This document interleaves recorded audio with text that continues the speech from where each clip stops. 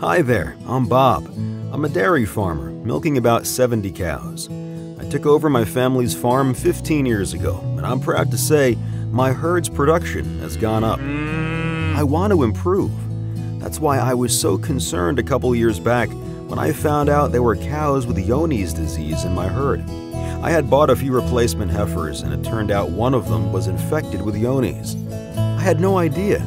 I now know the risk of buying in animals. I appreciate the saying, diseases are bought and paid for. Fortunately, I spoke with my vet, and together we made a plan to shut the door on Johne's.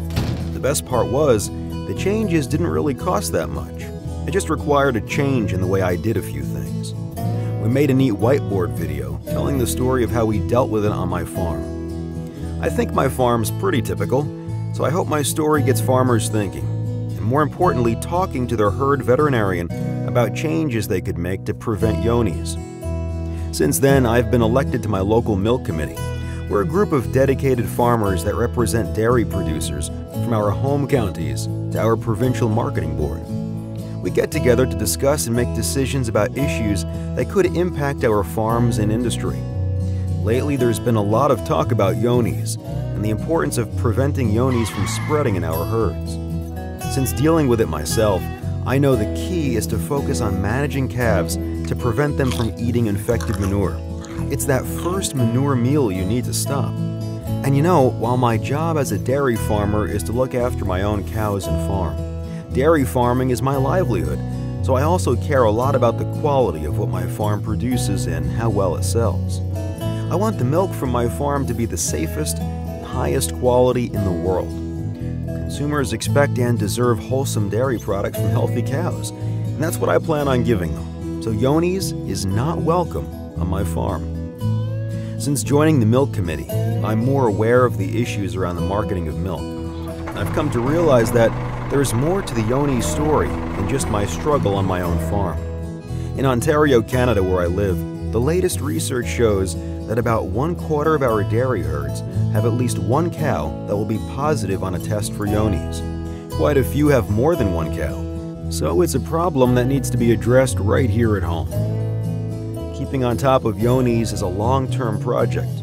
We all need to persist with our Johne's prevention practices as part of our routine farm management and to work Johne's testing into our herd health plans. It's not a one-off type of situation, that's for sure. I recently heard Dr. Mike Collins, an American veterinarian and Johne's researcher, speak about Johne's in dairy herds. He explained that Johne's bacteria might be important for human health.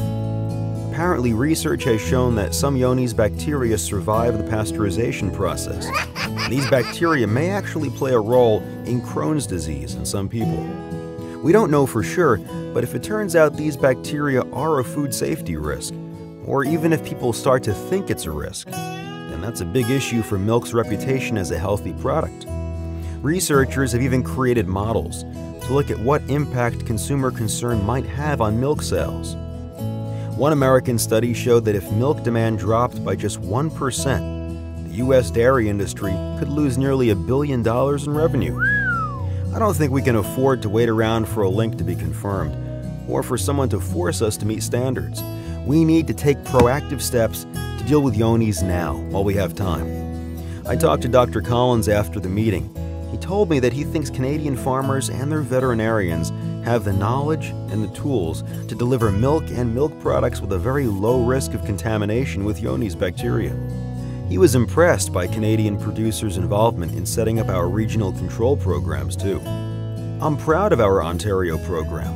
We're doing our part to reduce Johne's infection in Canadian dairy cows and herds. We're educating veterinarians and dairy farmers, offering different herd testing options, funding research on new Johne's control methods, and focusing on ways to motivate changes in how we do things in our farms. A big focus of the program is fostering teamwork among producers, their veterinarians, and industry organizations, so they can work together to prevent Johne's on the farm. It's all about finding the most efficient and effective ways to keep Ontario's herds healthy and ensure safe dairy products.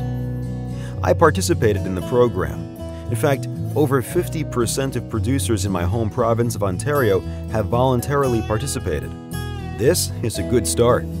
I'm happy to see so many of my fellow producers are taking this seriously. But I also think we can and need to do better. I've heard some producers challenge the program, saying, it doesn't help us sell more milk, but I don't think this program is about selling more milk. It's more about preserving the milk market we already have. The program might not be perfect, but it's the right thing to do for our industry and our customers. I've heard that other countries are taking similar approaches to tackle Johne's disease. They have national programs with testing, risk assessments, and vets helping to keep producers on track with their prevention program. I'm pleased to hear this because Johne's control is important for all of us. Diseases don't obey political borders, and the reputation of a product can easily be damaged, so we have to work together on the farm, regionally, nationally, and internationally. I've learned there are lots of good reasons to focus on Johne's control. Everyone benefits. Johne's prevention is important for on-farm production, animal care, and milk quality. So keeping Johne's under control and off my farm is a top priority. This disease doesn't go away easily, and control can be tough, but it's not impossible. We must stay the course, and we must work together. This is important to me because at the end of the day, I want the milk and milk products Canada produces to be safe for me, my family, and my customers. So as a Canadian dairy farmer, I'm proud to say that my industry is working together to control Johne's disease, so we can continue to provide safe, high-quality milk in a sustainable way, from grass to glass.